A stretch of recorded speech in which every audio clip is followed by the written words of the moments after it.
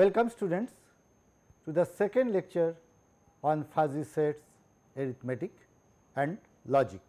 If you remember, in the last lecture I have introduced the concept of fuzzy sets, which tries to represent the inherent vagueness with respect to certain concepts. For example, I have given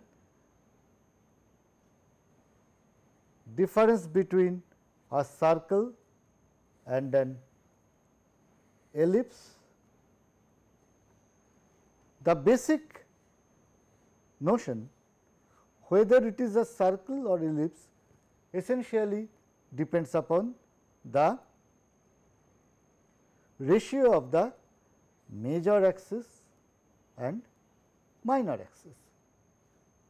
The closer it is to 1, the more it appears to be a circle, and if that ratio, say B by A, if I call it B and if I call it A, the smaller it is, the more it resembles towards an ellipse. So, a shape which need not be a circle, but appears somewhat elongated. So, some of us may feel it is closer to a circle, some may feel it is closer to an ellipse.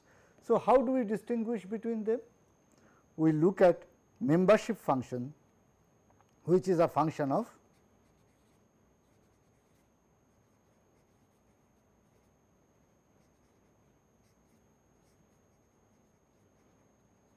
can be defined on the feature B by A, that is ratio of minor axis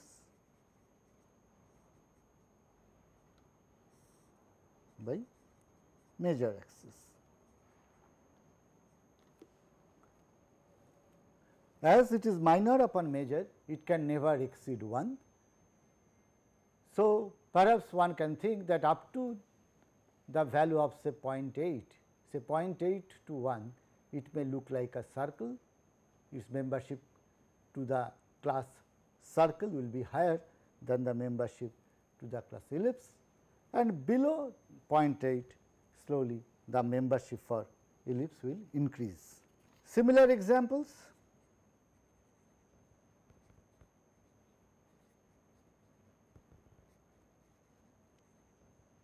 rectangle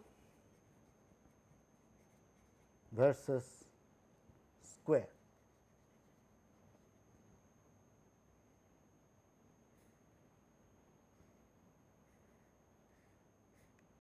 This is a square. On the other hand, this is clearly a rectangle. What about this?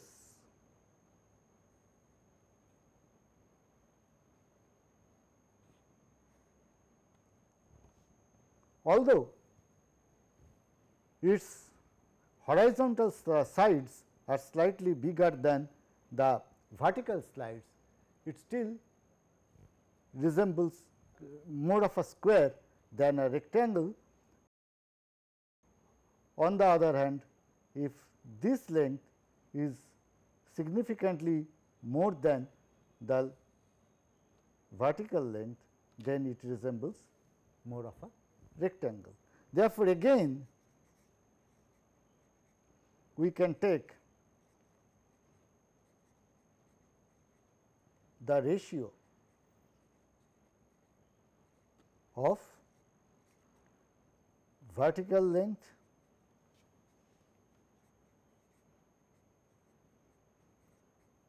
upon horizontal length.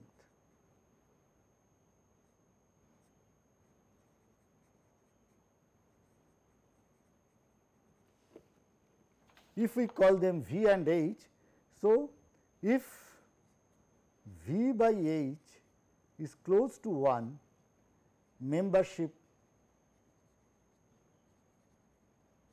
for square is high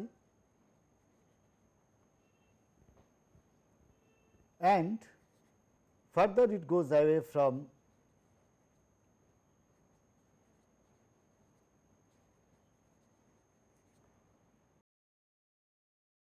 one, the more it looks like a rectangle.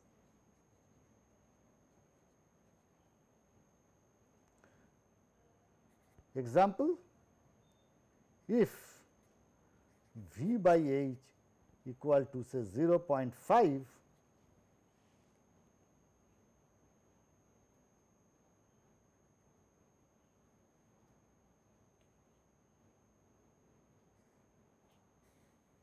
it will look like this. If V by H is equal to say 2, then it will look like this. Clearly, both of them look like rectangles. Therefore, we can define membership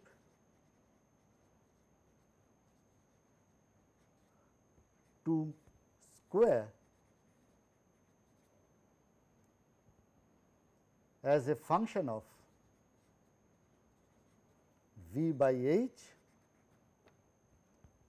and if we plot it, we expect a graph like this. When V by H is equal to 1, then membership is 1, but as we go away from 1, the membership to square decreases. In a similar way,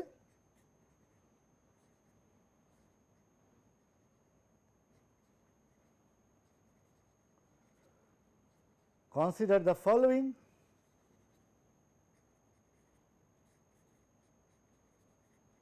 Figures.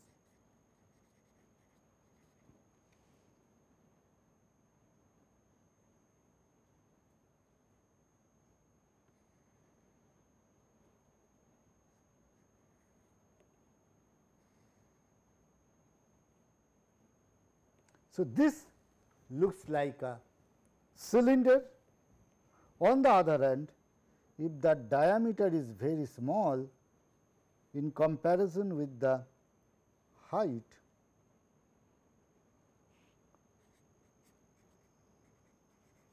then we call it a tube. On the other hand, if diameter is very big in comparison with the height, we may call it a disc. Therefore, given a figure with two parameters, diameter and height, as before, we can define membership functions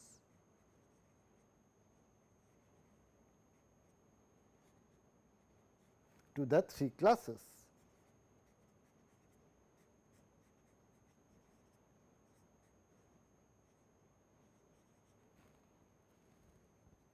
Question is how to define a membership function. One I have shown that has a triangular shape. Say for example, with respect to square, which is a triangular shape, this is the vertex and this is the base of that triangle. There may be several other shapes that I have shown in my last class with respect to weather. If you look at the different shapes, you might have noticed that if it is a cold, then it may have this shape. If it is pleasant, it may have this type of shape, and if it is hot, it may have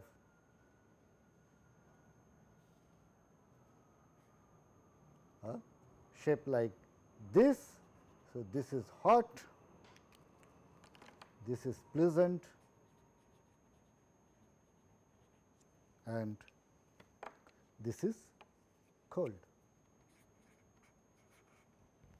So, depending upon the shape, this has a pi shape, this is called S, and this is reverse of S, you can say. Once the concept of fuzzy set is clear, the question comes how to perform set operations on fuzzy sets.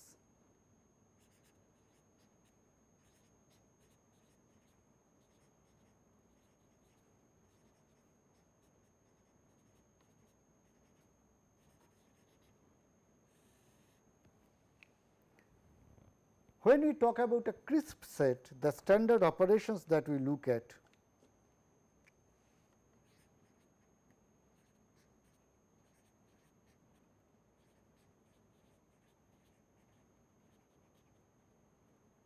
one is union,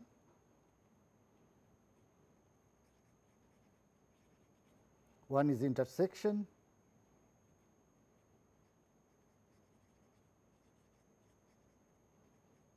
another is complement.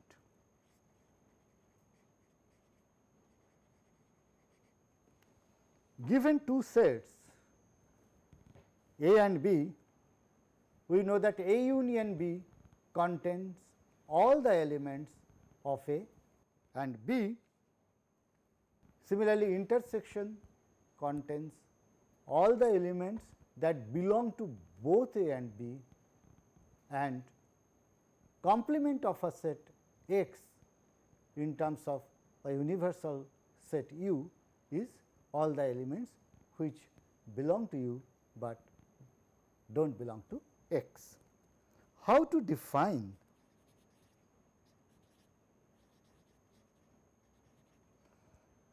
these operations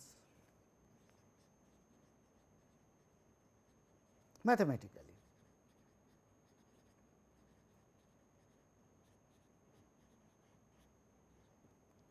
We use the concept of characteristic function.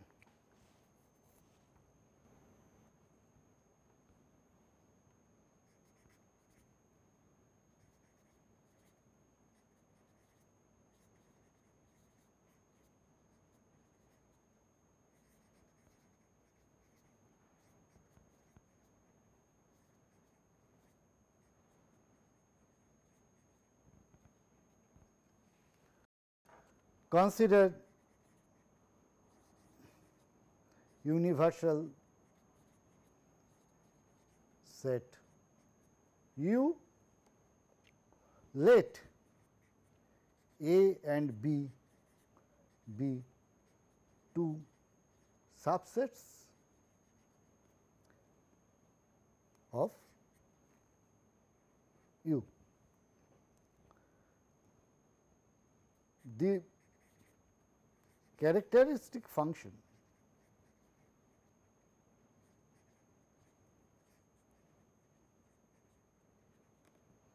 chi A of x is equal to 1 if x belongs to A, 0 otherwise.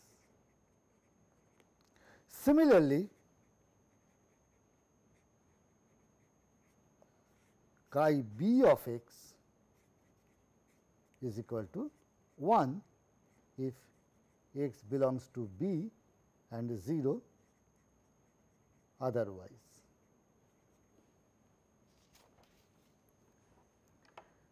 Example, U is equal to 1, 2, 3 up to 10.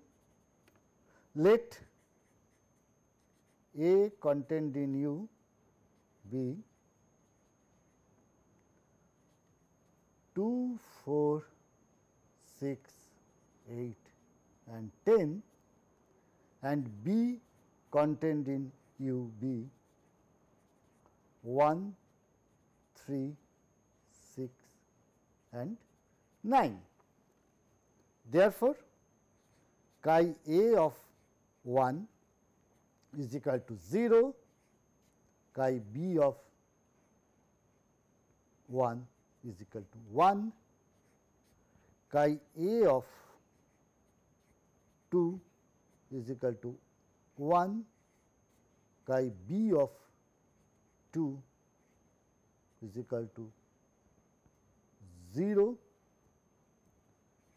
chi A of 6 is equal to 1, chi B of 6 is equal to 1, as it belongs to both of them.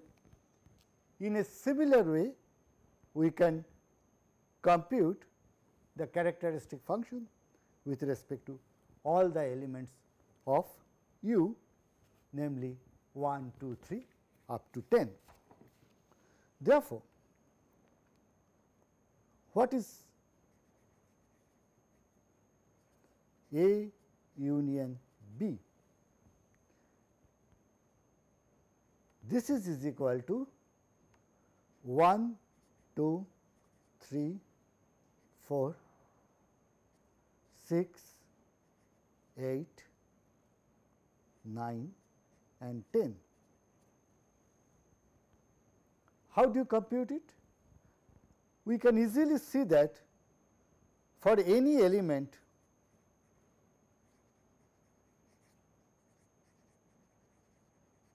x belonging to U, its membership or its characteristic function with respect to A union B is equal to maximum of chi A of x and chi B of x. Say for example,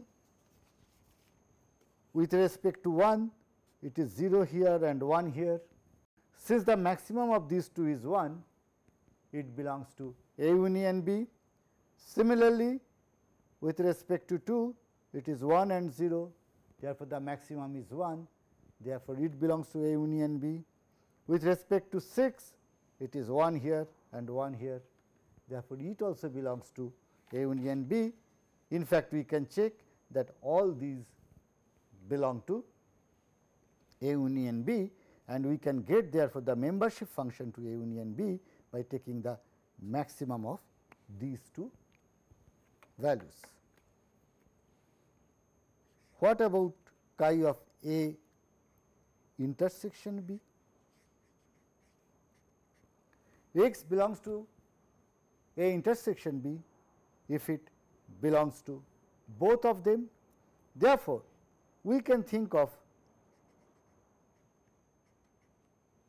minimum of chi A x comma chi B x.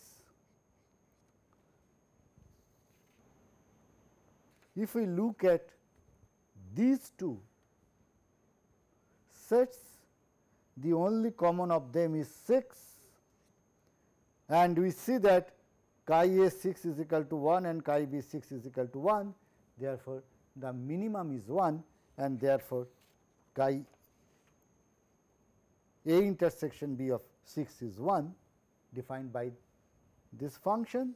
For all other elements, you will see either chi A x is 0 or chi B x is 0 or both of them 0, say something like 7, which neither belongs to A nor to B, and therefore, it cannot belong to A intersection B. What about chi A complement of x? If x belongs to A, its value is 1, therefore, its value to A complement should be 0, which is equal to 1 minus 1. If it does not belong to A, then it will belong to A complement, and therefore, its chi value should be 1 minus 0. Therefore, together we can write chi A complement of x is equal to 1 minus chi A of x. Okay. Zade extended the similar concept with respect to membership functions to describe union, intersection and complement. Therefore, with respect to fuzzy sets,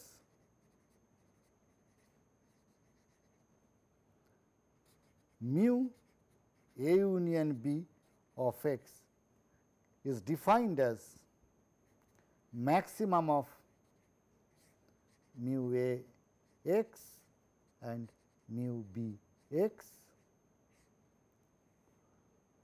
mu A intersection B of x is equal to minimum of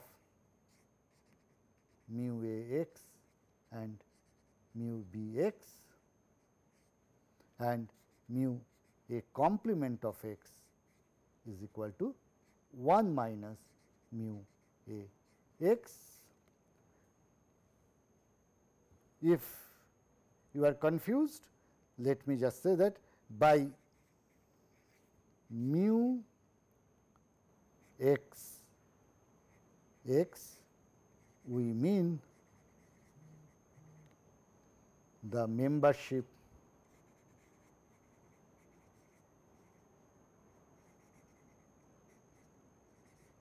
of the element x to the set x. Example, A is equal to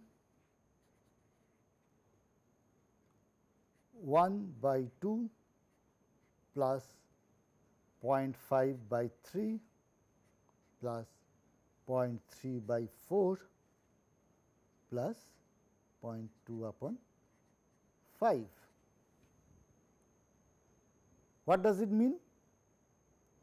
It means that the membership of 2 to the set A is 1, membership of 3 to the set A is 0.5, for 4 it is 0.3 and for 5 it is 0.2.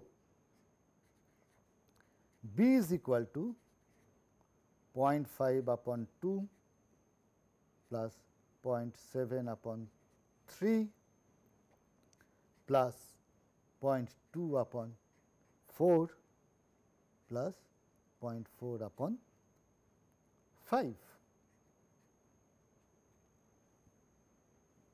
Therefore,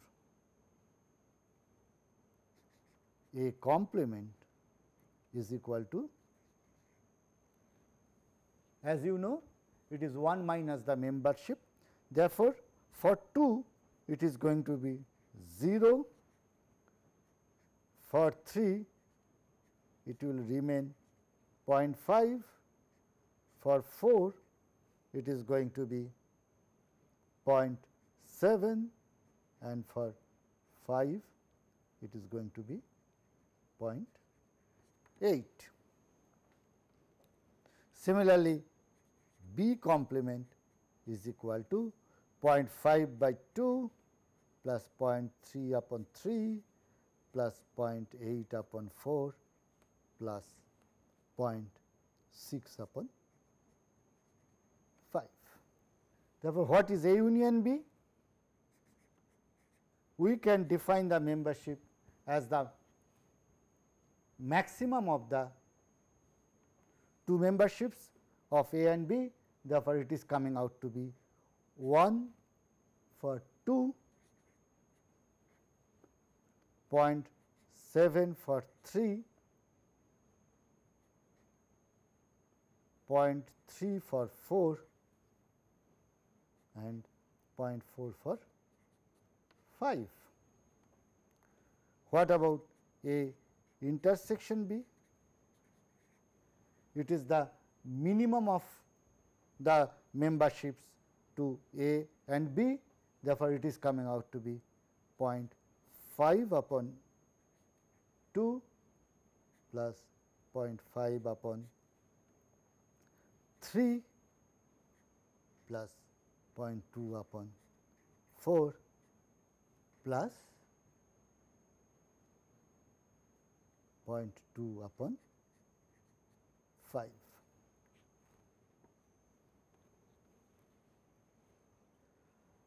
What about De Morgan's law?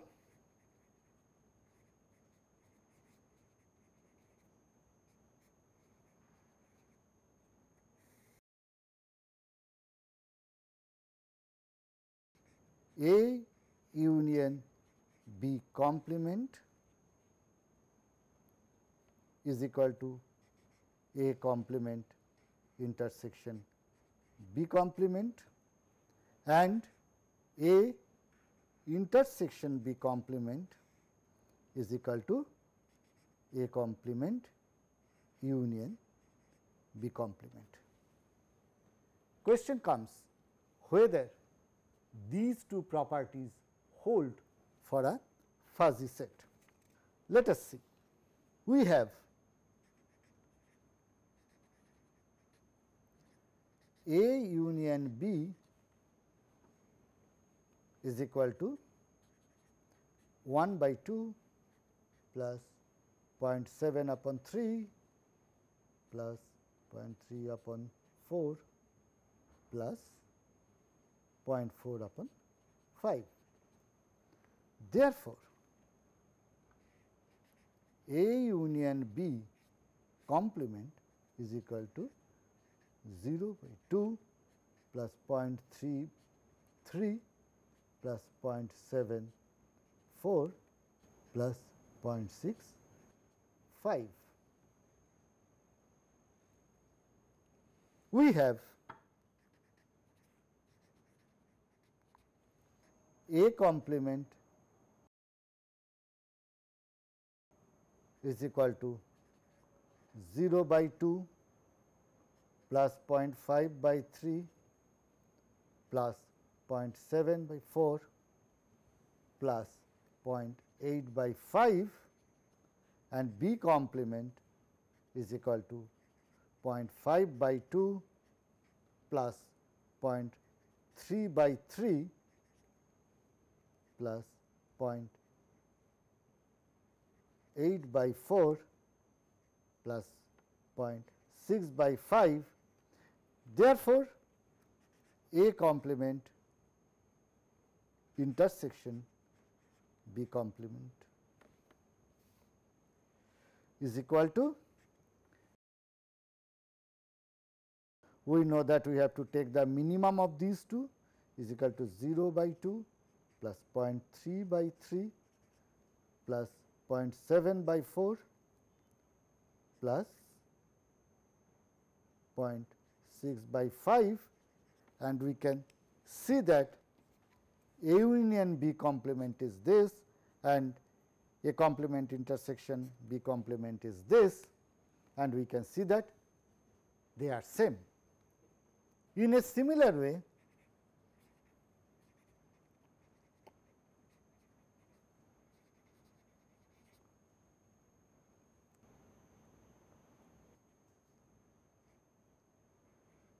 A complement union B complement is equal to, we have to take the maximum of these memberships. So, it is coming out to be 0.5 by 2 plus 0.5 by 3 plus 0.8 by 4 plus 0.8 by 5. Since A complement is this and B complement is this, if we take the union of these, we will get the maximum of individual memberships. Therefore, we can see that A complement union B complement is this. What is A intersection B complement?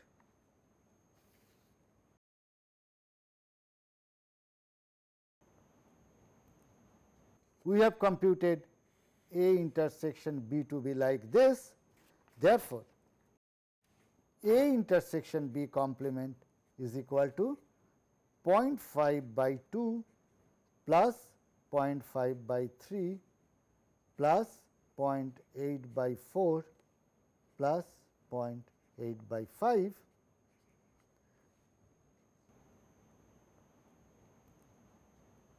For each of the elements, we are taking 1 minus the membership values. So, it is coming out to be 0.5, 0.5, 0.8, 0.8. And if we compare these two, we find that they are same. Therefore, we can say that De Morgan's law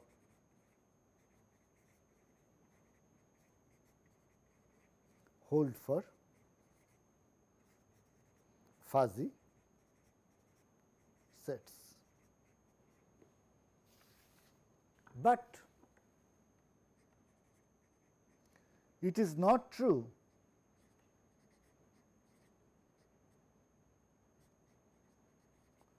that all such properties of crisp sets actually hold for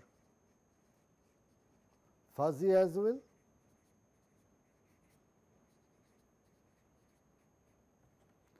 For example,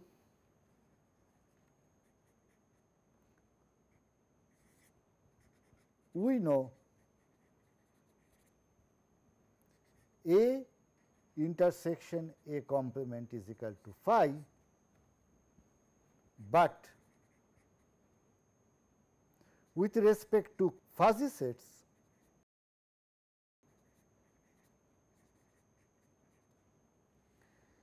in A intersection A complement, some members may have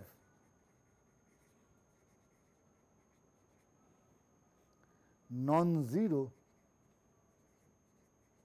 membership values.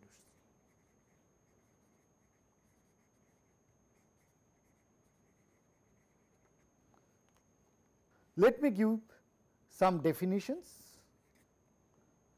The support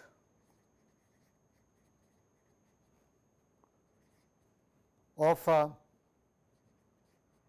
fuzzy set is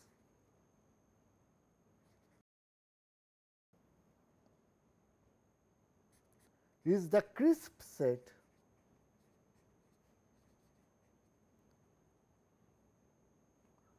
that contains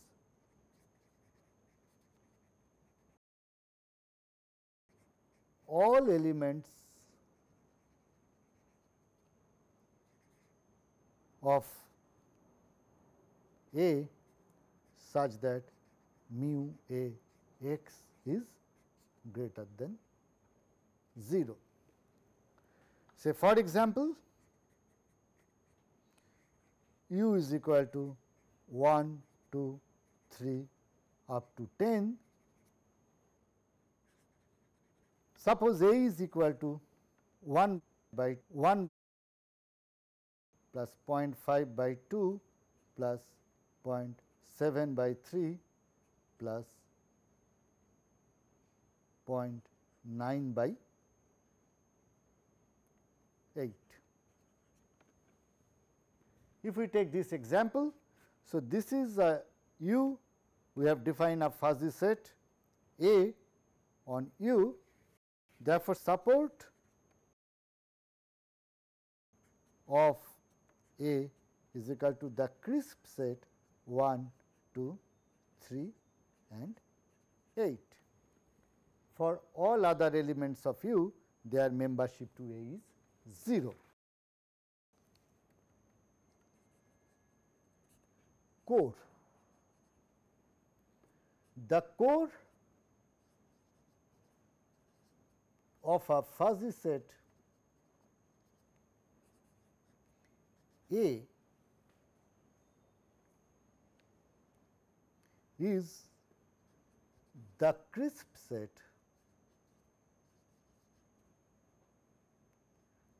containing all the elements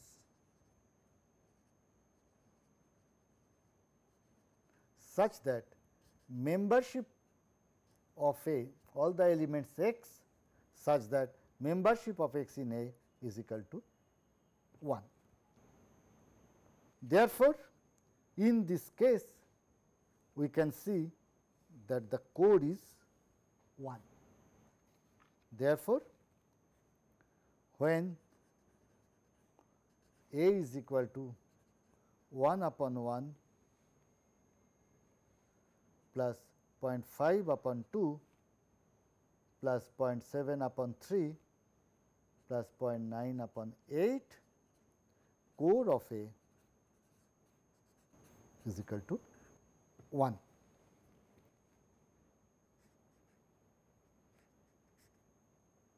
The height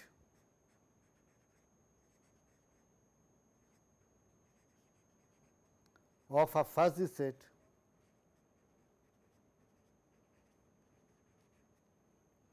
is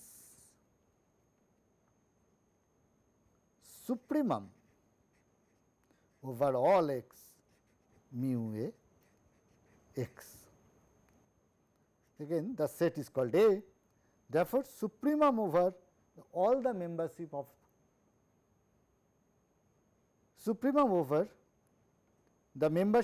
all the elements of x is called the height of the fuzzy set. Question is,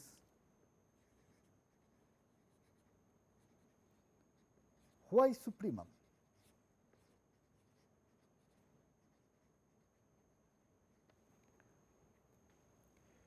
If it is a discrete, then of course, the maximum of the different membership values is considered to be the height. But consider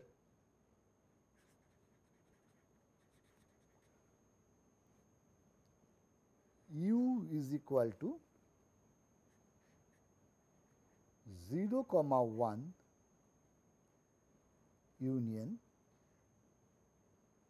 1, 2.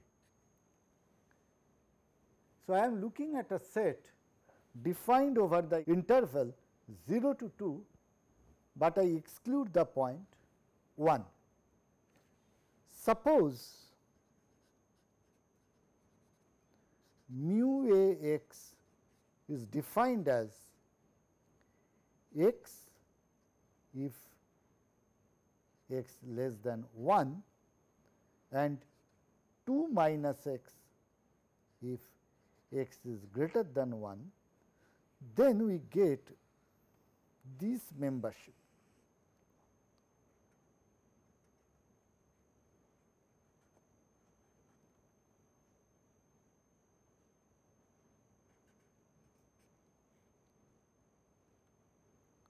So, between 0 to 1 it is this line, but it does not touch 1, therefore, it will not be included there. Similarly, between 1 to 2. So, if you look at it, for no x,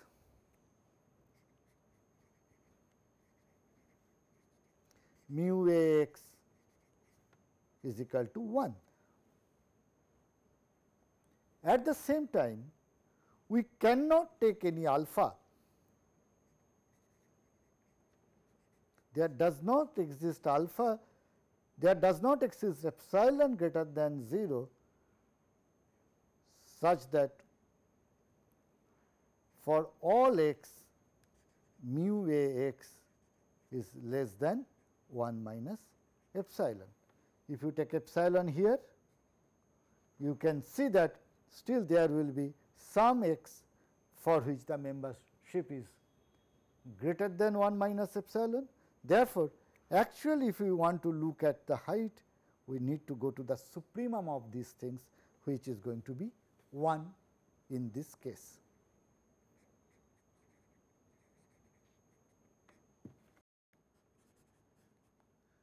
The scalar cardinality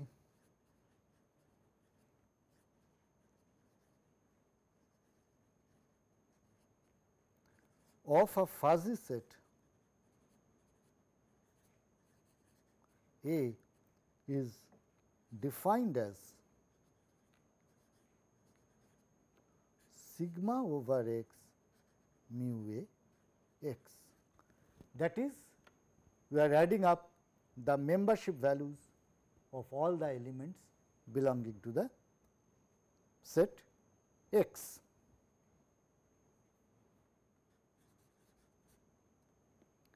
A fuzzy set A is said to be contained in a fuzzy set B if mu A x is less than equal to mu B of x. That means, for all the elements of x, the membership to A is less than equal to the membership to B. What happens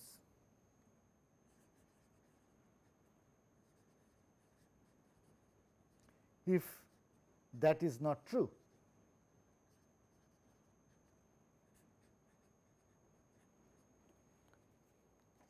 Example,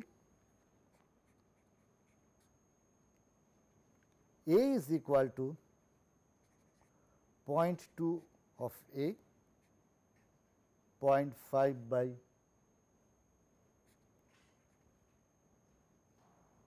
B plus 0.8 C plus 1 upon D plus 0 upon E, and B is equal to 0.6 by A plus 0.6 by B plus 0.6 by C plus 0.6 by D plus 0.6 by E. Therefore, if we look at it, we can see that for all the elements, it is neither the membership values of A is smaller than the membership value of B, nor it is true that for all values, for all the elements of B, the membership is less than the membership of A. Therefore, neither A is fully contained in B, nor B is fully contained in A. In such a case, we define the degree of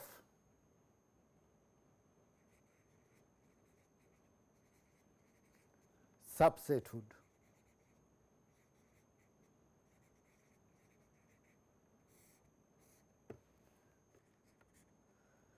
The degree of subsethood of A in B is defined as S A comma B, which is equal to 1 upon scalar cardinality of A to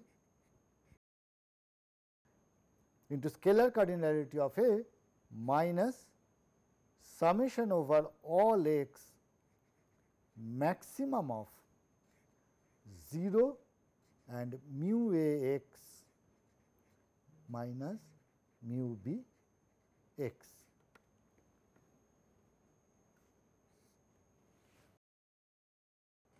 So, what is happening if mu A x is greater than mu B x, then this element is mu a x minus mu b x. But if mu b x is greater than mu a x, then this becomes negative, therefore, we are getting 0. Therefore, let us understand what is the subsethood of A in B. So, according to the definition, therefore, scalar cardinality of A is equal to 0.2 plus 0.5 plus 0.8 plus 1 is equal to 2.5. Therefore, what is this quantity with respect to the 5 elements? So, when we consider A, max of 0 and mu a x minus mu b x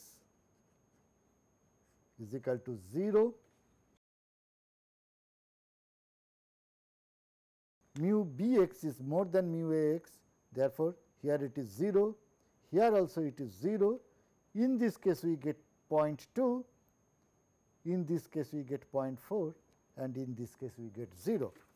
Therefore, what we are getting for B it is 0, for C it is 0.2, for D it is 0.4 and for E equal to 0. Therefore, subsethood of A in B is equal to 1 upon 2.5 into 2.5 minus 0 plus 0 plus 0.2 plus 0.4 plus 0 is equal to 1 upon 2.5 into 2.5 minus 0.6 is equal to 1.9 upon 2.5. We can calculate it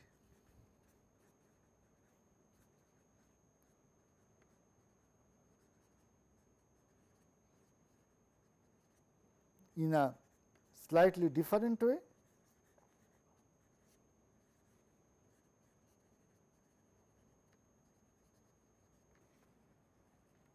Consider A intersection B.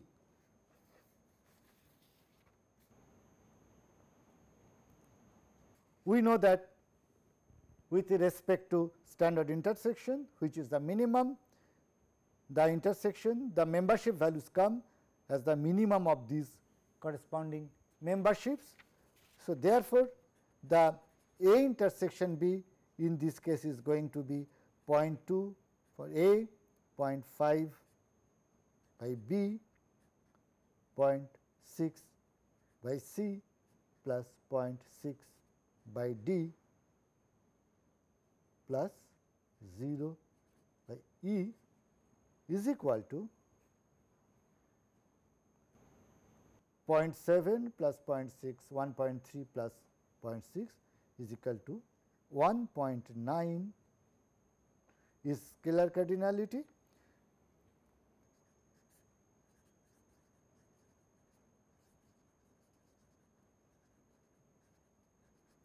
Therefore, subsethood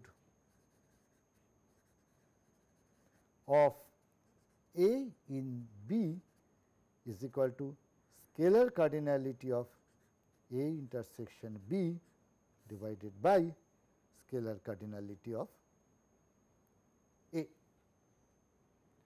So, this is another way of defining subsethood with respect to fuzzy sets. Okay, students, I stop here today. In the next class, I shall start with different types of membership functions and also I will introduce you to the interesting property and very important property of alpha cut with respect to fuzzy sets. Thank you.